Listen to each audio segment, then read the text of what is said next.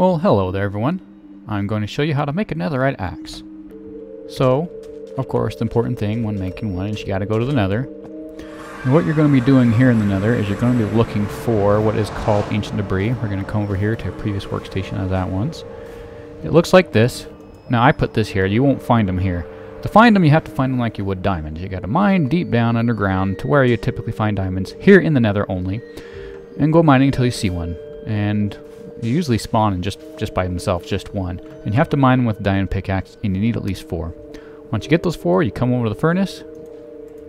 I'm putting a bunch in here, but you put in your 4 you have here, and you cook it in the furnace, and you're going to get this, the netherite scrap.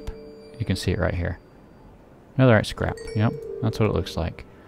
Okay, once you've done that, you then need iron, 4 gold ingots, planks of any kind,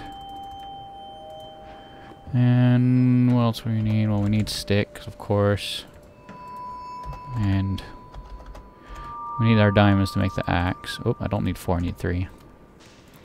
So, make our axe there. Also going to need to make a smithing table. So the plank's right there, and the 2 iron ingots makes a smithing table right there.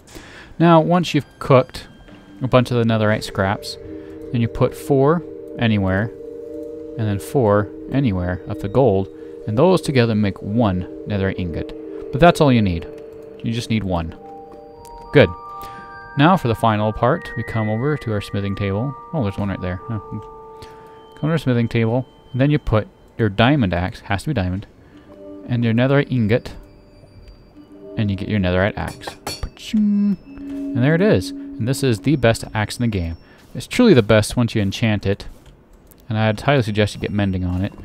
But you know, once you enchant it with things like efficiency 5 and unbreaking and all that other stuff, it really is the best axe you can possibly get.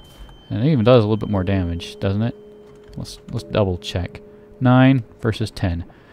Yep, because look, all the other axes are, we'll see, 7, 9, 9, 9, 10, 7. Yeah, that's the best one, if you're using it to attack. It's a weapon now. Anyways, so that's it. And now you know how to make a netherite axe.